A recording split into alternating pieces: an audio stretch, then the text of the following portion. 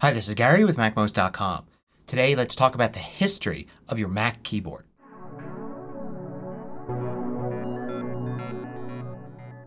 MacMost is brought to you thanks to a great group of more than 1,000 supporters. Go to MacMost.com/Patreon. There you can read more about the Patreon campaign, join us, and get exclusive content and course discounts. Now we all use the Mac keyboard all the time, but have you ever thought about the individual keys? How did the Command key get that weird symbol on it? Why is it a delete key and not a backspace key? Let's go through some of these keys. I have a lot of interesting stuff to tell you. First, let's start with the Command key. Now the Command key, of course, is something we use all the time. It's the main modifier key for keyboard shortcuts. Command C, Command Q, and so forth. But the symbol on it is kind of weird. It looks like this. What's this symbol and how did it end up on the Command key? Now originally, if you go back to the first Apple computers, they didn't have anything like the Command key. But later on, when we got to the Apple IIe, they started adding these Apple keys. A solid Apple key and an outline Apple key. Now Apple didn't actually add extra keys to the Apple II computer. What they did is they mapped the joystick buttons. You can get an Apple joystick and it had two buttons on it. And these Apple keys actually mapped to the buttons on the joystick, which made it easier to play some games if you just had a keyboard. But it also added a level functionality where the up or down state of these keys could be read by software and then could be used kind of as a modifier key. So when it came time to build the Macintosh, there was going to be an Apple key on it and it was going to be used just like we use the Command key now. But the story goes that once everything neared completion, if you looked in the menus, it gave you the keyboard shortcuts, which would have an Apple symbol and say the letter C and then X and then V. And there'd just be Apple symbols all up and down all of the menus. And Steve Jobs didn't like that. There were just too many Apple symbols and it was the company's logo. He didn't want it to be used over and over again like that. So we asked the designers to come up with a new character. And they looked and found this symbol.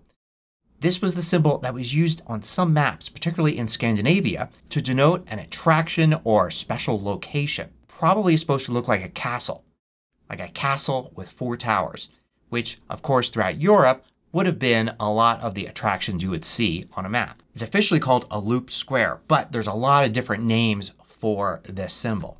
Steve Jobs liked it and they used it and it became the symbol for the Command key on the Mac. But have you ever heard that referred to as the Apple key? Somebody saying use Apple C or Apple Q? Well, there's a reason for that. You see, in the 80s, Macs had an external keyboard. And originally the Apple II had a keyboard that was part of the computer itself. But with the Apple IIgs, there was an external keyboard. And Apple actually only produced one keyboard that could be used for Macs and also for the Apple IIgs. But the problem was the Apple IIgs needed an Apple key and the Macs needed a Command key. So they simply put both symbols on the keyboard.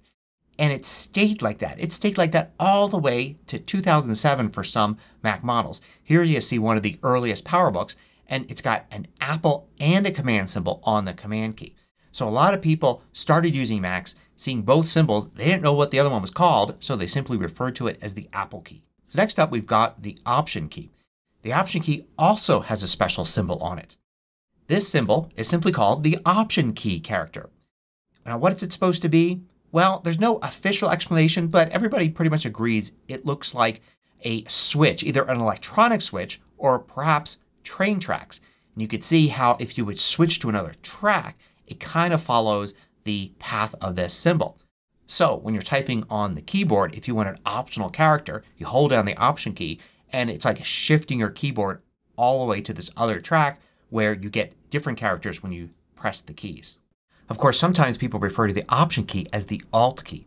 On Windows there's an Alt key and on Mac there's an Option key. But for years Apple actually put the abbreviation Alt in addition to the word Option on the key. So you can understand the confusion. The Alt key on Windows and the Option key on the Mac do similar things, so it kind of makes sense. And when you switch between Mac and Windows keyboards, they're in the same spot. And next we have the Control key. And the Control key is pretty simple. But of course it does bring to light something interesting. Windows has a Control key and the Control key on Windows is like the Command key on the Mac. However, on the Mac you also have a Control key. This is probably the number one thing that confuses people that switch from Windows to Mac. And the Mac originally didn't even have a Control key. But when using Terminal to actually type commands, you still use Control and the letter, not Command. So the Control key to this day is still used for most commands in the terminal. And you use the Command key for most commands when you're using the user interface. But in fact the Command, Option, Control, and the Shift key all act as the modifier keys, and they could all be used for keyboard shortcuts. The caret is the symbol that's used mostly to represent the Control key. No one's really sure why that is, but it kind of makes sense that it's an up arrow showing that you're shifting up to a higher level of control from the keyboard. But the up arrow character from early days of computing actually became the caret key later on. And it's something easier to type than finding a symbol. And then nowadays we use the up arrow mostly to represent Shift. So now let's take a look at what could be considered the fifth modifier key, the FN key. And you'll find that mostly the bottom left hand corner of Apple keyboards, a lot of older extended keyboards have it near the home and end buttons in the middle of the keyboard. And what this does is it changes the functionality of another set of keys, the F keys, which appear at the top of keyboards unless of course you've got a touch bar. The F keys are also called function keys or special feature keys, and they actually do two kinds of things. The F keys allow you to either trigger special functions and apps known as keys like F1, F2, F3, or they do special features of your Mac like the brightness of the screen or volume. Now which one it does depends on your settings in System Preferences, Keyboard, and then the Keyboard tab. And then you see a checkbox right here that has you toggle how they work. So you could either have these keys work as F keys by just pressing them, or you have to hold the FN key down, or you can switch that with the special features keys. If you use apps like Photoshop and such, then you probably like to use these F keys for all sorts of shortcuts in there. But if you don't use complex apps like that don't use the F keys, then you probably rarely ever want to trigger F1, F2, or F3. You just want to use the special features on those keys. Now the FN key is what allows us to toggle back and forth. But the FN key actually has an interesting history because originally the computer wouldn't even recognize if the FN key was pressed. The keyboard itself would change and send different signals to the computer depending upon if the FN key was held down. But that's not true anymore for the Mac. As a matter of fact, the FN key can be used for a bunch of different things. You can press it twice by default to start dictation. It's also used in the very latest Macs to actually trigger the emoji and special character viewer. In fact, you even see the little globe there in the key. It has to share that space with the FN now. Here's another key you may be wondering about, the Escape key.